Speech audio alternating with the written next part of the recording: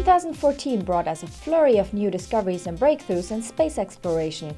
Here are 5 of the top stories of the year.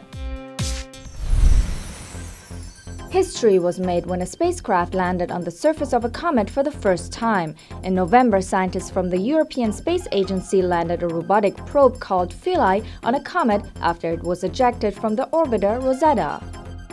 In the next 18 months, flurry will take high-resolution images of the comet with its built-in cameras, collect samples and bring data back to Earth via Rosetta.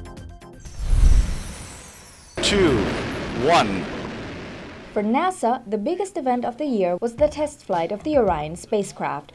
Early in the morning on December 5th, the Orion space capsule lifted off from Cape Canaveral Air Force Station in Florida for a 4.5-hour flight. After hitting an altitude of 3,600 miles, the spacecraft came back to Earth and landed safely in the Pacific Ocean. While the test flight was unmanned, NASA hopes to use Orion to send humans to Mars in the future. But the year was also marred by setbacks.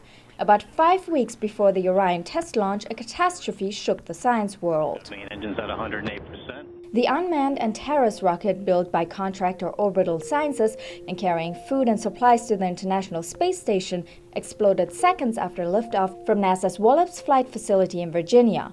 While there were no injuries in the explosion, NASA's launch facilities suffered significant damage. The space agency said that none of the supplies destroyed in the accident were critical to continued space operations and that the crew on the space station should have enough food and water until at least next March. Stargazers witnessed 2 rare phenomena in the sky this year. First in April and then again in October, a full lunar eclipse was visible in parts of the world.